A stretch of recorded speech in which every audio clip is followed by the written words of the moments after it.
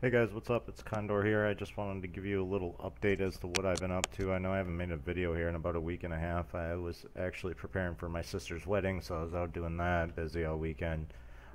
I hadn't gotten to making a video here in a while, so I thought I'd give an update as to what I've been up to. Starting first, I purchased the Black Liliot so that I could turn it into Black Arrow later if I wanted to. That's one of the things that I've been up to is leveling that, making money. I think I'm up to like 300 gold. Mostly I make my money through the auction house, which is pretty well known how to do that. Some is through crafting. I've been working a lot on crafting. That's why you see that I don't have my demonologist set up here currently.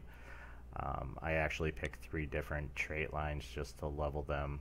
While I'm crafting, I level the different trait lines, of course. So I got almost 6 of them now, over 40. Proficiency, tailoring's almost to 40k. I have some other ones that are randomly about. I don't worry too much about those. Tailoring's my major one, so I can get my demonologist and high-end gear. Um, Other than that, I plan on making a video possibly later today, maybe in the morning I can post it, of some PvP with this character as a demonologist. I'll switch it back over and put all my stuff on. I do have the Hasla weapon now, so I've been using that more than anything. Anybody that goes after the endgame quest weapon, I'd highly recommend going with Hasla, especially given the fact that Aurora's coming out here soon, and the weapons then will even be higher than the Hasla. I would expect that most groups are going to want you to have that to even be a part of it to gain upon that. So that's where I would go with that. I would forget the quest weapon. The Hasla one, depending on if you can find a good group, if you're in a good guild, you find a group that, you know, only 1 or 2 of the people are taking that type of token, and, you know, it isn't too bad. I got the conviction tokens for my Hasla weapon. Currently, I don't even have all my gear on the way it looks, but here's the Hasla weapon.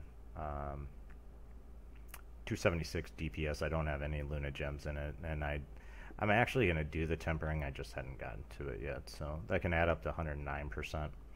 So that's another thing. I'll be doing some more videos, like I said, throughout the week. I want to get my mount up to 50 and get it fully geared, and then I'll be working on my tailoring to get the rest of the gear that I need for that. A whole bunch of things. So if you guys have questions, drop them by. Let me know. I can make a video about anything that I've done so far, or even if it's new, I'll go out and make a video, show you guys how it's done.